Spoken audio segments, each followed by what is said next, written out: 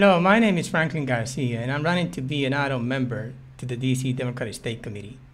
Some of you may be familiar with my work as the U.S. Shadow Representative or with my work in different functions in the D.C. DSC. For those of you who don't know me, I hope you take a moment to watch this video. I have been in D.C. since the 1980s. I'm a graduate of GW and AU. I started my work in D.C. politics when I was an undergraduate at GW supporting the campaign of Jesse Jackson Sr. to become one of our first U.S. senators. Since I have stayed active, helping strengthen different communities in D.C. and beyond.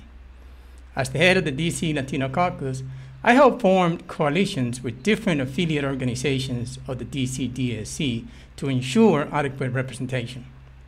I co-chair communications for the D.C. DSC, where I introduced key tools to give the organization the national visibility it merits. As the former U.S. representative, I staged an aggressive media campaign and met with key officials seeking support for D.C. statehood. I currently work in technology and sit on a few community boards. As an adult member, I plan on continuing my commitment to bring in a diversified and inclusive view to the D.C. DSC, and will continue our effort to make D.C. the 51st state. Thank you for watching this video and for your support, and have a safe and enjoyable holiday season.